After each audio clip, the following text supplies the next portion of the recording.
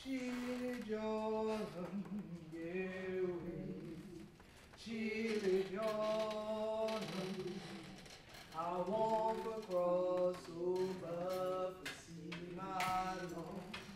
When Hunter the kind down tongue and yeti people are cracking teeth like this here, I leave it like that. Don't suddenly wonder, well wait, am I not hearing anything clear? No, you're actually hearing our language, which should be the local language you hear, which is Gullah. Look like the children of the Israelites.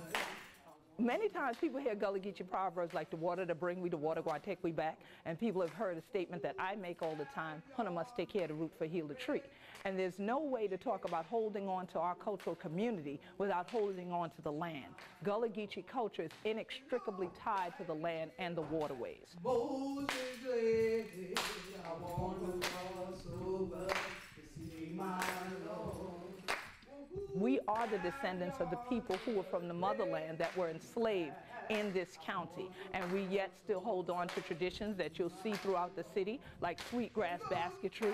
You'll see much of the artwork, the metalwork that's throughout the city that the late Philip Simmons, who is a native Gullah Geechee, did, and a number of other things. But make sure you get something for Nyampon while you're there too. So that's why we have to hold on to the land so you can eat the food that we have here in the Gullah Geechee Nation. And so we still are the traditions keepers here.